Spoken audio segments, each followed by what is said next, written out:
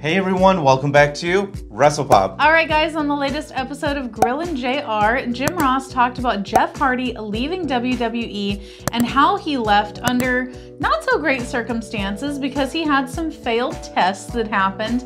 And Jim Ross said that they actually tried to get him help and that basically they said, here's your options. We're gonna get you some help. You can go to rehab or we're done with you. And Jeff Hardy said, yeah, I'm not gonna go. So they're like, all right, well, we're gonna let you go then. So let me rephrase that. They said, Jeff Hardy, you can pick the WWE or the true love of your life.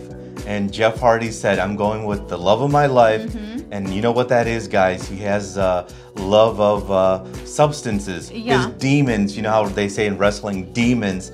And so it's really a shame because just think what would have happened, because Jim Ross says that Vince McMahon had big plans for Jeff Hardy. He was going to make him a huge star, which I agree, because Jeff Hardy, man, this guy he had the it factor. The guy was just very cool. The ladies loved him. He was a good-looking guy, and he was just a talented wrestler. And it's really a shame because if you guys don't know, the Hardys, I believe they were with the WWE even when they were 15 years old, I think it was, or 17 or something like that. They were like basically really young guys. Just imagine he started out with the WWE, let's say probably at 17 years old or 18 or whatever it was. And now after all these years, he's been busting his butt.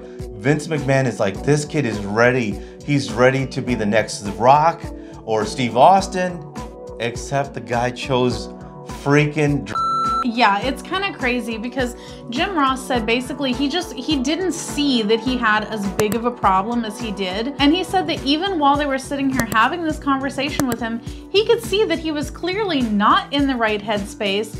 And he still just did not see that there was any issue.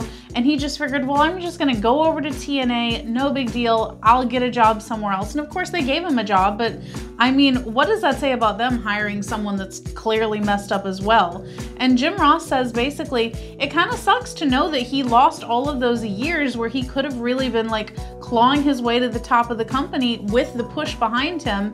And he just has all that time that he'll never get back. Yeah, because now he's going to be one of those wrestlers we wonder about. What if Jeff Hardy never did and all that? Because you know how it is. There's a lot of wrestlers we wonder about. What if they never passed away or injured or whatever it is?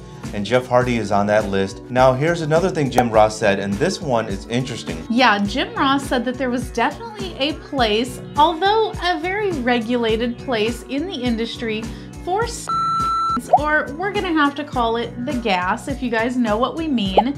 Just for the censors, we gotta tiptoe around it.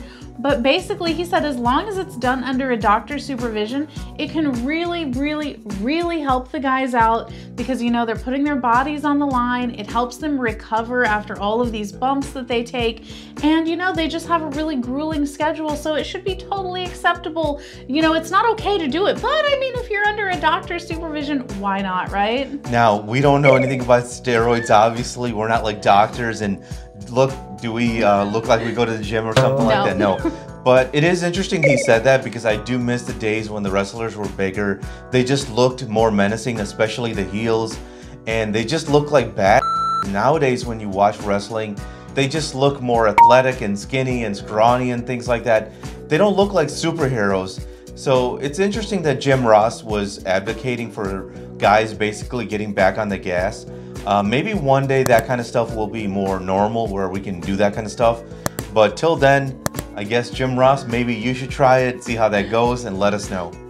All right, guys, that's the video. If you like what we're doing here, definitely check out our other channel, 5 Minute Eats, and don't forget to give us a like and subscribe.